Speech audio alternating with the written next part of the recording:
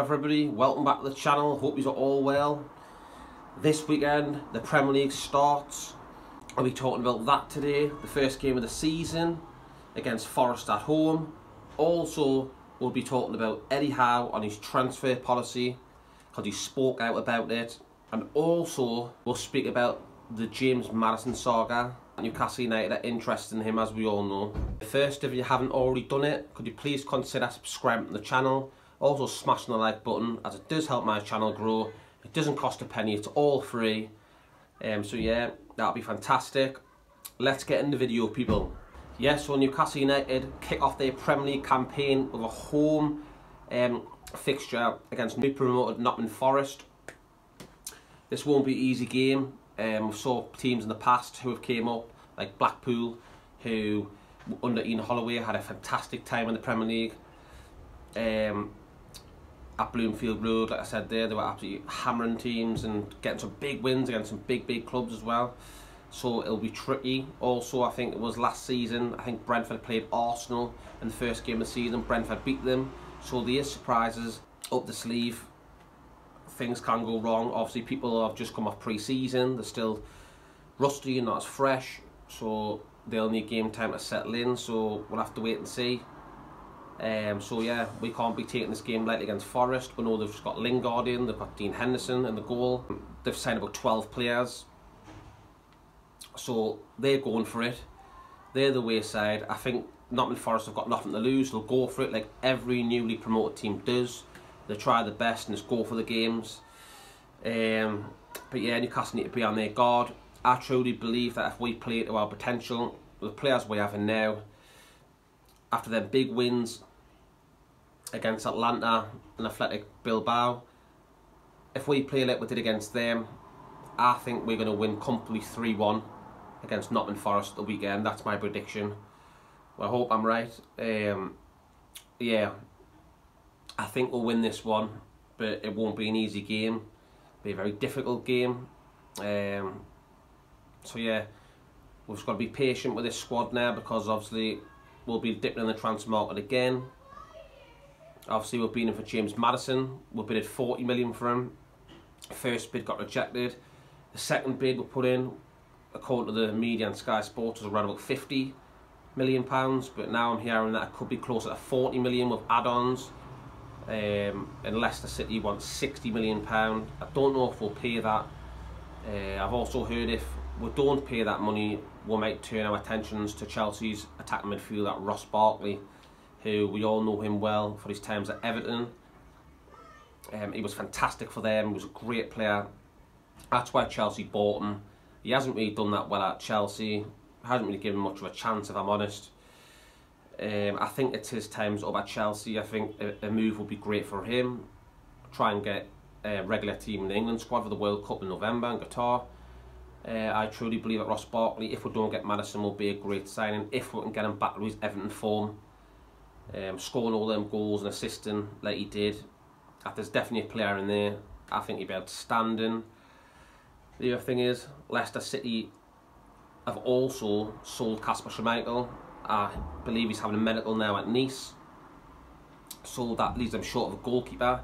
Can Newcastle offer Darlow or Dubravka and some money in a deal? That could be one that they could be looking at to get Maddison over the line.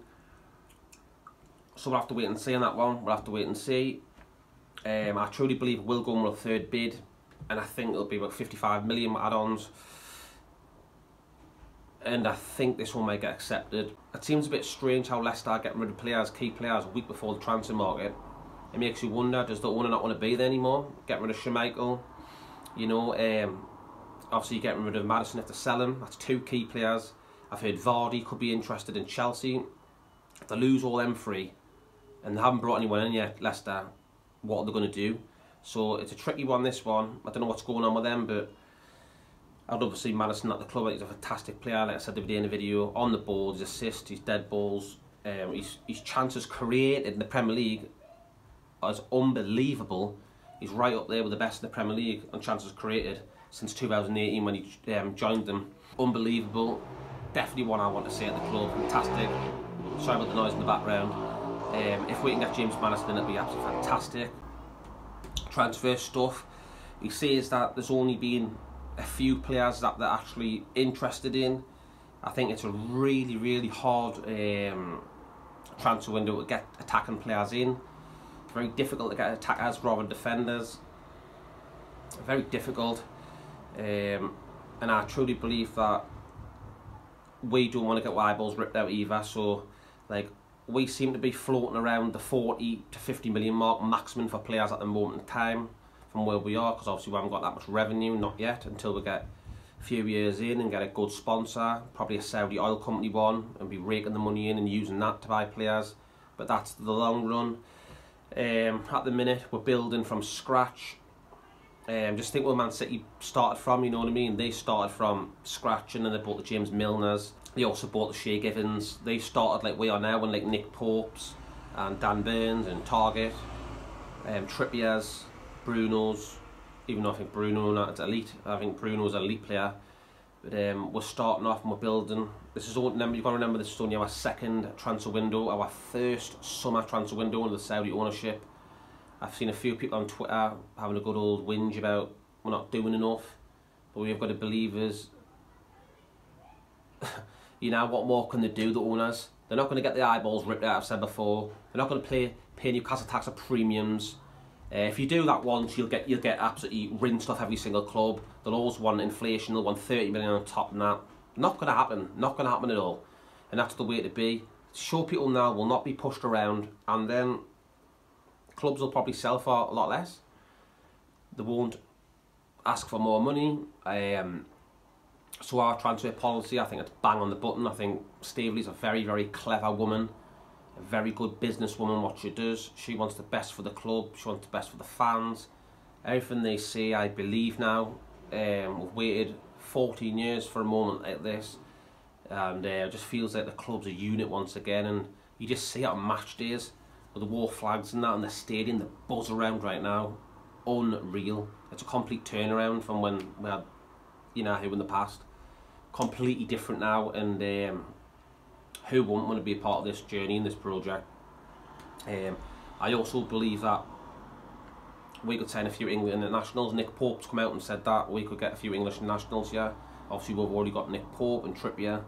Can we add to that? Possibly. So yeah, we'll just have to be patient on the transfer situation.